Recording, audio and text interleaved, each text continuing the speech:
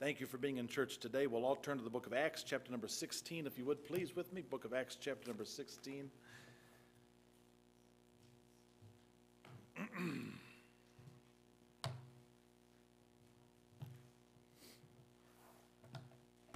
Acts, chapter number 16. And our subject has been the gospel identity. Who I am is who I am in Jesus Christ. The government may recognize me by a social security number, but the Father sees me covered in the blood of Jesus Christ. Amen. And to the insurance company, you may just be a policy, but to God, I'm his child, and he loves me and he cares for me. Our gospel identity, it is our most prized identity. We may be identified in different ways here on this earth, but nothing is more important than who I am in Christ Jesus, being saved and born again. I'll ask once again, are you saved? Because it's only by trusting Christ that you get that wonderful identity, the great identity. You know, when my wife and I got married, she acquired a new identity when she married me. She even changed her name. My father-in-law is here today, Mr. Stanball. My wife was formerly Stanball, but now she is Sarah Davis. And I still remember, Dad, when you walked her down the aisle, and they said, who giveth this woman to be married to this man? And he said, her mother and I do. And that day, her identity changed. And you know, when I got saved, my identity changed. The church is the bride of Christ, aren't we? We are the bride of Christ. And he is the husbandman, and we are the bride. And we are made very much new in Jesus Christ when we're saved. And I pray that you will trust Christ as your Savior. You must, you need be. The power of that gospel identity. Since the beginning of July, I went through my records. We have been on this subject since the beginning, I think the first week of July. So July, August, September, and now here we are in October. But there's so much in the book of Acts. It's a action-packed book of the gospel spreading and going. We last left our heroes in chapter number 16. It was Paul and Silas and Timothy. And Paul had originally in journey number 1 traveled with Barnabas. And then it was by the providence of God that now Barnabas travels with Mark and goes on a journey, a missionary journey, preaching the gospel.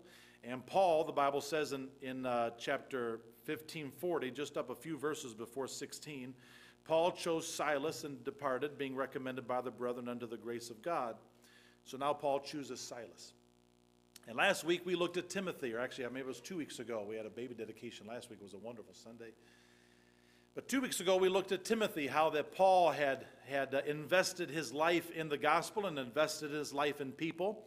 And the gospel had changed a woman named Eunice and a mother named Lois, and they had raised their son and grandson Timothy in the things of God, and Timothy was a growing, flourishing Christian. And when Paul and Silas came back through, they were so taken by the spiritual growth of this man Timothy that they said to Timothy, we'd like for you to join us on the journey. We want you to come with us on this missionary trek. And so now we have not just 2, but we have Paul and Silas and Timothy. There are 3 on the second missionary journey. And this second missionary journey makes its way mostly beginning up north, and then it begins to head west. If I can sort of course, I'm doing opposite with my eyes, but you'll have to look at it with your own eyes. They begin to head north from Antioch, and then they begin to head toward west. But God changes their direction. And or changes their idea of where they should go. And I want to start reading in chapter 16, verse number 3, about this gospel identity. Him would Paul have to go forth with him, and took and circumcised him because of the Jews which were in those quarters, for they knew all that his father was a Greek. And as they went through the cities, they delivered them the decrees for to keep that were ordained of the apostles and elders which were at Jerusalem. And so were the churches established in the faith and increased in number daily. Now verse 6.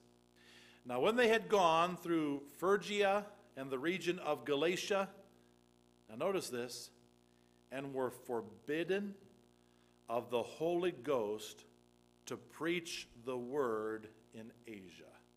Now that phrase is somewhat of a struggle for me. Why would God forbid anyone from preaching the gospel any place? Let me take a break here and sort of clarify. God wants us to preach the gospel everywhere, every place. There is not a wrong place to preach the gospel. There is not a wrong person to tell about Jesus. I heard someone say one time, they said, well, I just didn't feel like God wanted me to witness to them. What? God wants us to preach the gospel to how many creatures? Every creature, okay? Every creature. But you do understand that Paul and Silas and Timothy are journeying through a pattern of cities and churches, and the question that must have been on their mind: what city? What region? What towns? What place? Where should we go? It's clear from the Bible that in regards to Galatia, after they went through Galatia, they were forbidden of the Holy Ghost to preach the word in Asia. It is as if God said, I want you to go to a different place. Not that there were not people in Asia who needed saved. We all know that there would have been people, and now Asia was much smaller in comparison to what we figure is Asia today, not a continent. It was a smaller region.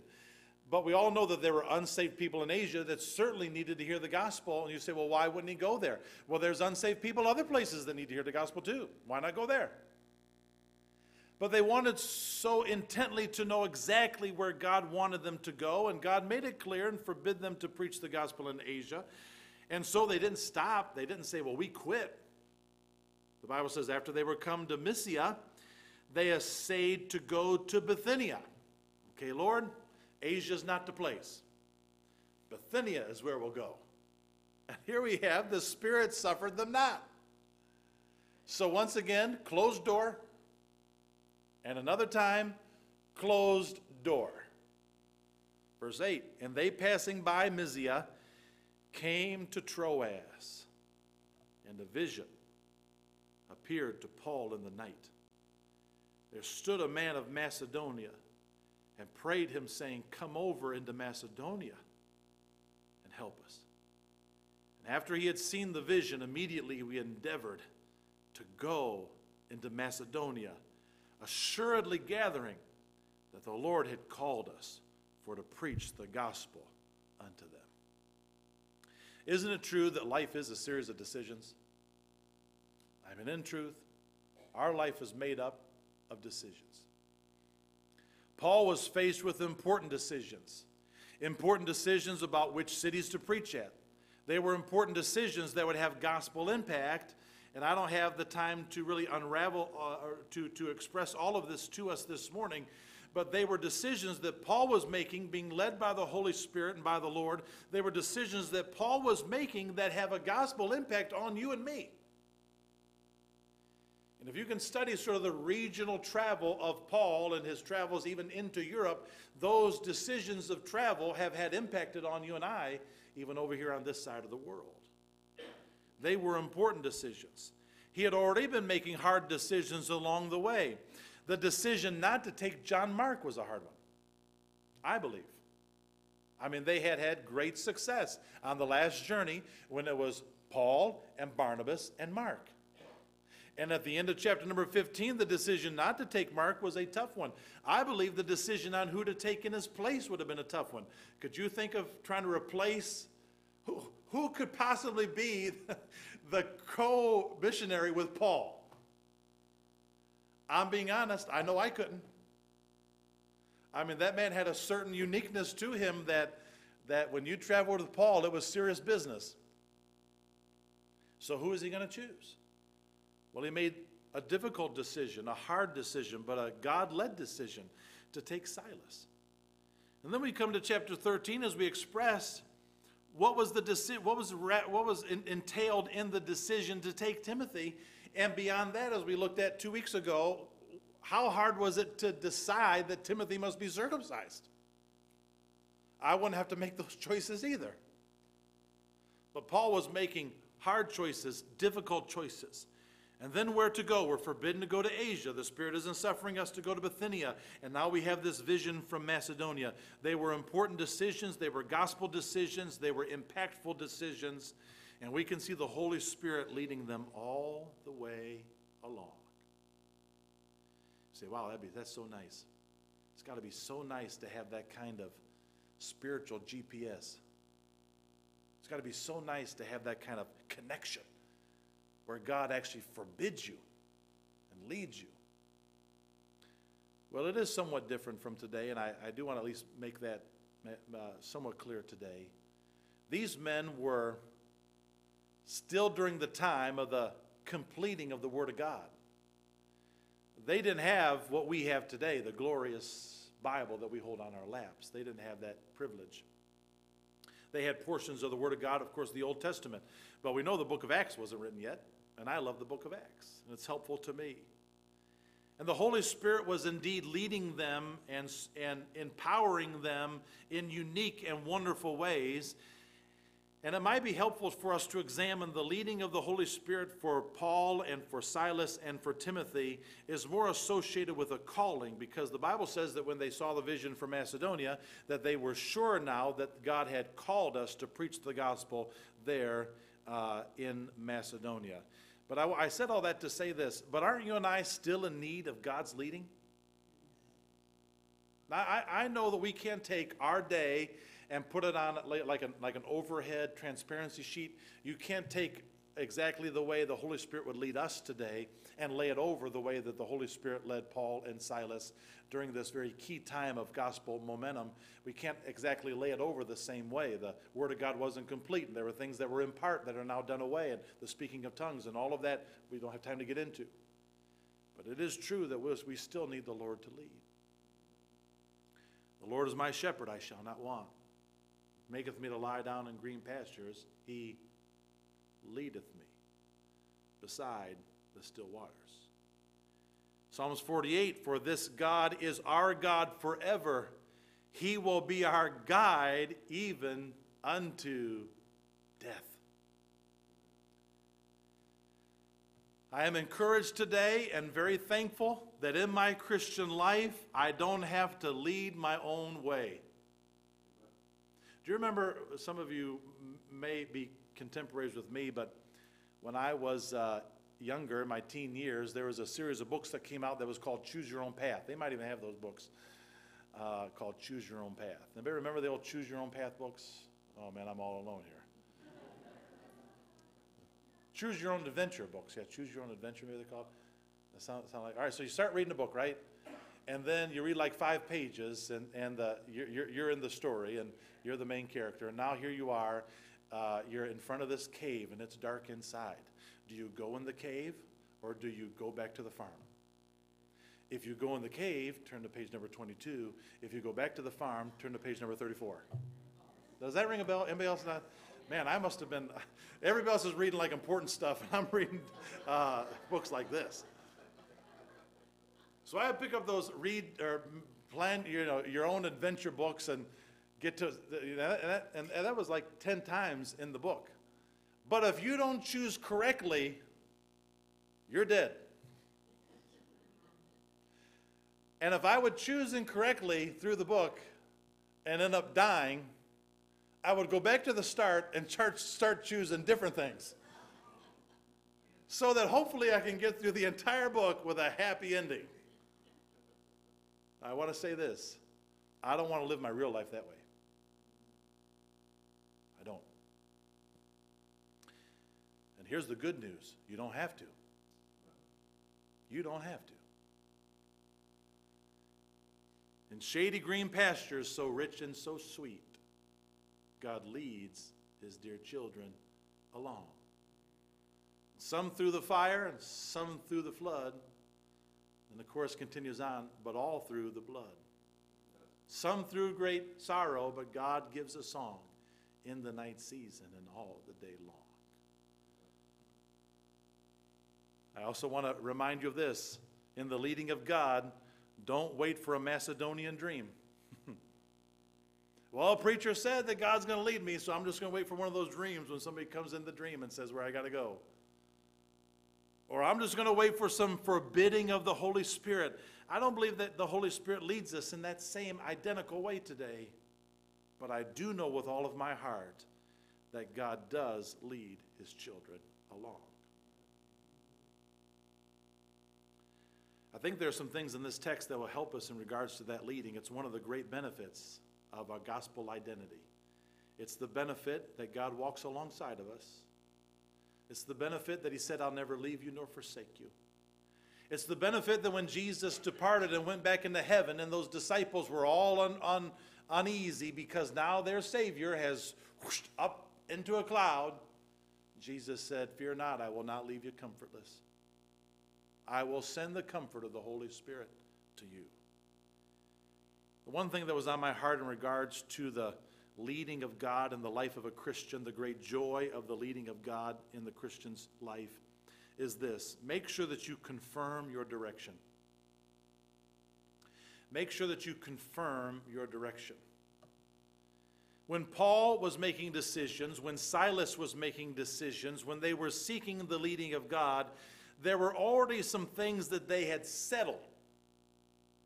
There were a few key markers in their life that had already been nailed down and had already been set in stone. Or I may say it this way, the direction and purpose and desire of their life had already been well established. And because it had been well established, the decisions they needed to make were almost already made. It's hard to make decisions if you don't know where you're going. It's really hard, because your decisions become short-sighted. An illustration that I wanted to use is, let's say, for instance, you got in your car and you said, it's Sunday, I'm just going to take a drive. So you have no place in particular to go. You're just going to start driving. And do you know your decisions are going to be very shallow? Here's the way it works when I'm just, well, I can't remember the last time I just took a drive. But here's the way it will work if you're just going to take a drive. You come up to a red light. Why should I wait at this red light? I'm allowed to turn right. So I'm just going to turn right. It's a very shallow, short-sighted decision, but in the moment it seems like a good one, right? Or you'll be driving down 42 and just a little bit south of Grafton, and you'll see a Honey Hut sign up ahead, and you'll say, that sounds good. I'll just pull in there. The line is short. I might as well just pull right in there. And what happens when you're just out for a ride, just out for a drive, your decisions are very short-sighted. But let's say, for instance, you got in your car and you said, you know, my loved one is in the hospital. I got to get to Medina Hospital. I promise you, your decisions are going to be more clear. And your decisions will be more seriously grounded. And your decisions will be more thought through rather than just out for a drive. Here's what happens in the Christian's life. We are just going through life like it's a drive. I'm just sort of driving. I'm just sort of loving my journey. I'm just sort of having my fun here. I'm just sort of kicking the tires, enjoying the breeze. I'm just sort of going through. But if you are honest about Paul and Silas and Timothy, isn't it true that these men were absolutely driven? Driven. They had already made some large stake-driven, anchoring decisions in their life. They were, for sure, completely surrendered to God. They had left everything. They left their house. They left their families. They left their friends behind. They left a great church back at Antioch. And they said, we are completely surrendering our time, our energy, our sleep, where we're going to sleep, what we're going to eat, where we're going to go, how we're going to walk. We are surrendering everything about us to God and to the Lord. Timothy left a loving mother and a loving grandmother and went out on a journey with Paul and Silas because they had already made that decision that I will surrender myself to God. They were also driven by the gospel. There was not a day that went past that Paul and Silas and Timothy were not thinking, we got to tell somebody else that Jesus is alive. We're so focused on that. And they were also driven by the growth of the saints. They remembered the people that got saved on the last journey, and Paul couldn't get them out of his head. You read some of the other letters that Paul wrote in the New Testament, he's always listing names. Hey, greet so-and-so, and tell so-and-so hello, and tell so-and-so I'd like to come see him, and tell so-and-so maybe they can come see me. His mind was always on Christians that had been saved, and his desire was, are they growing? Are they doing good? Are they walking with the Lord? Are they advancing in their faith? So all of these big blocks had already been settled in their life, and that made the other decisions easy. Confirm your direction. Confirm your direction. I want to encourage every man that is here today, every husband that is here, every father that is here, decide that you're going to have a godly home. Just decide it. We're going to have a godly home. Sort of like Joshua did. As for me and my house, we're going to serve the Lord. We will serve the Lord. That's what our house is going to be. That's what our marriage is going to be. That's what our family is going to be. That's the way I'm going to lead this family. As for me and my house, we will serve the Lord. Now, dear brothers and sisters, just think through this with me for a moment. When a man decides we're going to have a godly home, a lot of other direction decisions have already been figured out by knowing your direction. By knowing your direction. When a young lady and a young man begin to date, begin to become interested in one another, young men and young ladies, please decide this. We're going to honor God with our relationship. We're going to live for the Lord. We're going to do right. We're going to wait until marriage. We're going to be pure. We're going to be holy. Do you know when you have already established that direction, so many other choices are automatically made. They automatically fall in place. And God leads us by those large decisions to decide that I am going to live separate from the world. This is an important one. No man can serve two masters. Isn't that what Jesus said? Either he will hate the one and love the other, or he'll hold to the one and despise the other. You cannot serve God and mammon. Love not the world, neither the things that are in the world. For if any man love the world, the love of the Father is not in him.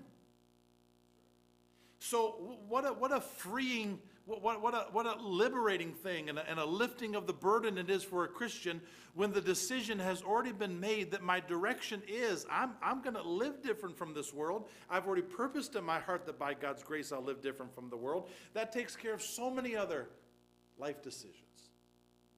I mentioned this earlier. How about living for eternity? Seek ye first the kingdom of God and his righteousness, and all these things shall be added unto you. Lay not up for yourselves treasures on earth, where moth and rust doth corrupt, and where thieves break through and steal.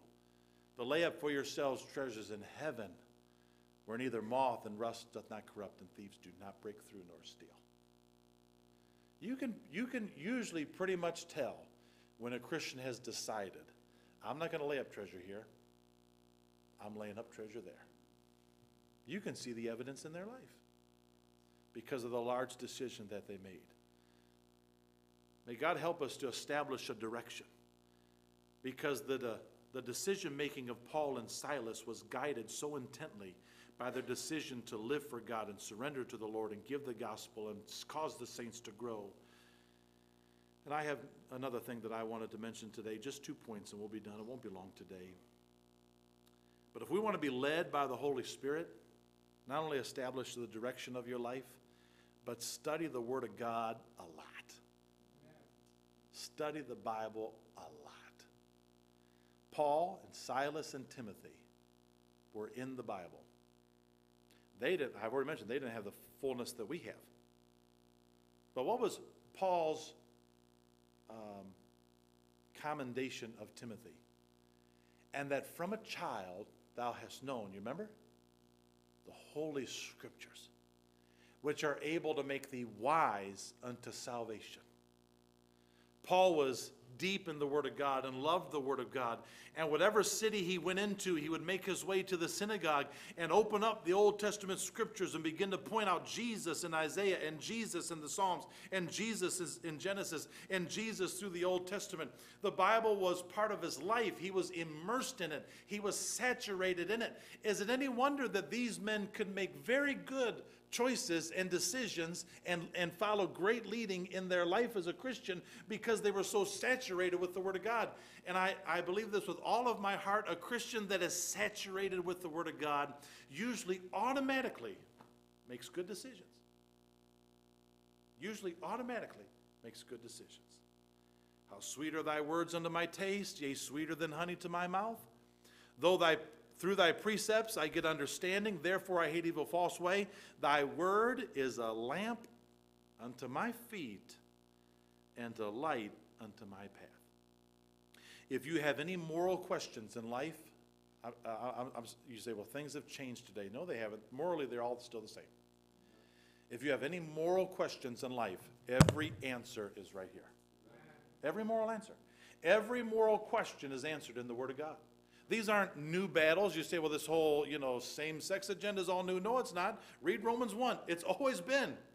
And every moral direction and decision should be based on an immersion of the Word of God. All moral matters are covered there. All knowledge of God that you can get is there. Everything you can know about God is there. We won't know him in completeness until heaven, but all that you can know about God is there. Isn't it true that the promises of the Bible will help you in guiding your life? If you really know the promises of God, it makes walking through life easier to know what to do, where to go, how to go. How about the commandments of God that are in the Word of God? It helps us in the direction of our life. I'm saying with the gospel identity, we don't have to go through life alone. We don't have to choose our own adventure and die on page 56. We have the Word of God. How about the warnings of the Bible? We are living in a day and age of warnings. The other day I was in the car and I thought, what a mess all these warnings are on the visor. Have you seen the big stickers on the visor? Got a beautiful interior of a car and got this big yellow sticker on your visor that you look at for the life of the car. And I was driving along and thought, couldn't they put that on the back side of the visor so you don't have to see it all the time? But no, the warning's got to be there, and we've got to let everybody know. If you buy an extension ladder today, it doesn't matter if it's 30 feet long. The whole side of the ladder has stickers on the whole thing all the way up on warnings that be careful, you might fall, and bad things will happen, and electric wires will touch it, and then you're dead, and all of these wires that just come on the ladders. We are in a day and age of warnings, warnings, warnings, warnings, warnings. The Word of God is filled with warnings. Filled with warnings. And those warnings, when we're immersed in those warnings, it leads us along. Leads us along. The Bible will mature you. Maturity brings the ability to make good life choices. Don't let a 6-year-old make life choices. Hey, what do you think we should have for dinner tonight, little Johnny? How about suckers and ice cream in a bowl? And we're going to have those puffed cheese curls. And don't make immature young people make those important decisions. And as long as you and I, if we were to stay immature as Christians, we're not going to make good life decisions either. It's the immersion of the Word of God that makes a newborn baby grow thereby. A mature Christian will make better life choices. An assured Christian will make better life choices. When you lack confidence, you make wrong choices usually. And being outside of the Word of God robs the Christian of confidence. In my years of ministry, there have been many times that I've counseled someone regarding the assurance of their salvation. And I just want to say my observance. And maybe there are cases that are different. But I have never yet dealt with someone regarding the assurance of their salvation who has said this to me. Pastor, I don't understand why I'm doubting my salvation. I am immersed in the Word of God and I still doubt. Never. It's always being outside of the Word of God when the doubt comes, you see. Being in the Word of God brings an assurance and a certain confidence.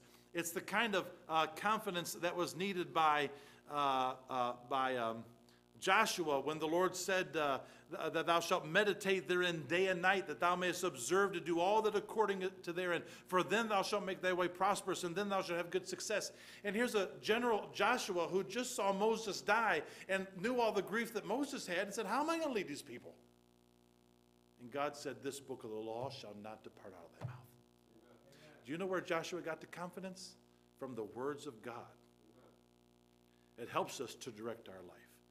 The Word of God brings clarity and clarification, especially in a day when we don't know what truth is. The Bible always has truth.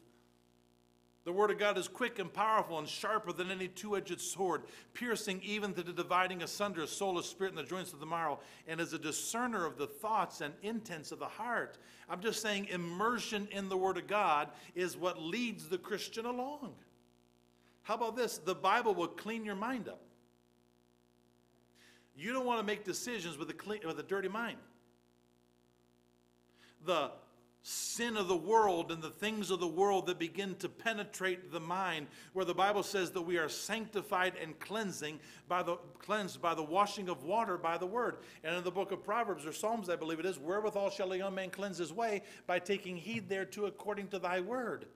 Our immersion of the Word of God, we're talking about how do I lead my life? How am I going to make sure that I'm doing the right thing, going the right way, following the right path, and choosing the right adventure? Immerse yourself in the Bible. It cleans the mind, and a clean mind makes better choices. Amen. It increases our faith for tough decisions, because some decisions are hard to make. Faith cometh by hearing, and hearing by the Word of God. I just can't do it, Pastor. I just don't know if I could do it. Immerse yourself in the Bible, and faith comes. Faith comes. It keeps you from looking toward the world for wisdom. I was taught, and I've learned it to be true. Never go grocery shopping when you're hungry.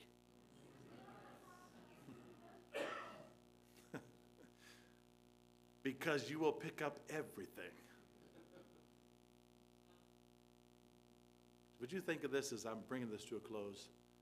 When you're satisfied with the Bible, you don't look anywhere else. You know why we're looking to Facebook for wisdom? Because we don't have Bible. You know why we ask our friends what to do? Because we don't have Bible. You know why there's even Christians who look to so-called earthly psychiatrists, TV personalities. Well, surely I'm going to follow them, though. Or entertainers, I'll follow them. Or sports things, I'll just follow them. You know why that fills our hunger? It's because we haven't been filled with the Word of God. Because when we are saturated and immersed in the Word of God, the wisdom of God satisfies us. We hunger and thirst after righteousness, and we're filled. And that filling makes everything else, all the wisdom of the world, seem, who needs it? Who wants it? I don't need it. I have the Word of God. It will strengthen you. The Bible says a Christian is like a tree planted by the rivers of water. His delight is in the law of the Lord, and in his law doth he meditate day and night. And because he meditates in the Word of God day and night, that makes him like a tree planted by the rivers of water. Have you ever tried to move a bush? I'm talking about small bushes. Hook your chain to it, hook it to the back of your Chevy pickup truck, or better yet, your Ford pickup truck, whatever it is, you hook it to the back. Oh, here we go. Dodge. Hook it to the back of the truck and give it a yank, and that, you can watch them on YouTube, pulls the bumper right off the truck. The bush does. Try doing it with a tree. You got roots that go deep. Strong roots. Meditation in the Word of God gives you strength. Gives you strength. And when you've got the tough steps to make in life, and you've got hard decisions to make in life, and you're begging God, God, please lead me. Please show me. Please help me. Saturation with the Word of God gives us good decision making. It's part of our gospel identity.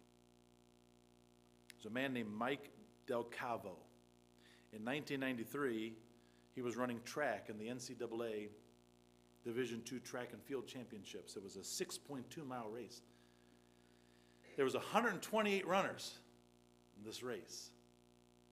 And so the course of the race, the 6.2 miles, it was sort of all laid out with markers all through certain streets and towns and places. And so they're running through this big, long race, and all the markers are there, and 128 of them take off on this 6.2 mile race.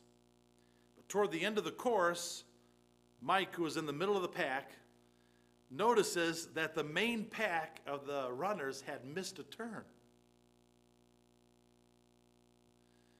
So he begins to wave and says, "Hey, you're going the wrong way. This is the right way."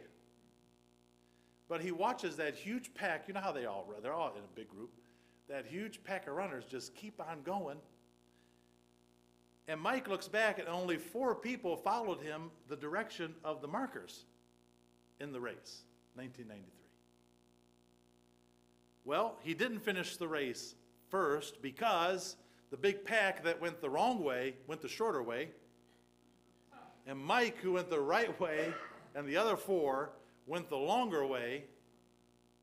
So when he arrives at the finish line, he sees all of these, 123 other people there, or a large group of them. They're all at the finish line and happy. But he did what was right. He did what was the right thing to do. And only 4 others followed him in this longer portion, but was actually the right portion.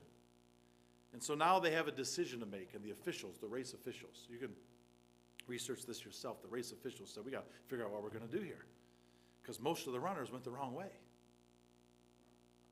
And I'll read it right from this record that I have. In a widely criticized decision, the race officials allowed the abbreviated route to stand as the official course, and Del Calvo finished 123rd. Isn't that just like the world? The good guys finish last. But I'll tell you what, let them have their trophy. Let them have their trophy. You know what is more comfort, I believe, in knowing that you did right? You say, well, yeah, but according to the official decision, he didn't win. Yeah, but I'm not trying to please a judge on a street. We're trying to please him. And in this life, there's always going to be the chatter of, why are you doing that? Why are you going there? Why don't you just be like the rest of us? Why are you focusing so much on the Lord? You're over that church way too much. And I don't understand why you're so stuck on these Christian things. Why don't you loosen up a little bit? Why don't you live your life a little different? And all the chatter keeps going. I just want to say this today, church family. Let the unsaved go the longer way, or the wrong way. Even if it's longer the direction I'm going, if it's the right way, I want to stay on it. I want to stay on it. Because someday I want to hear my Lord say, well done, thou good and faithful servant. It's a blessing that God will still lead us. It's a blessing that God will still lead us, that he won't leave us alone, that he won't leave us comfortless. And I thank God for his leading today.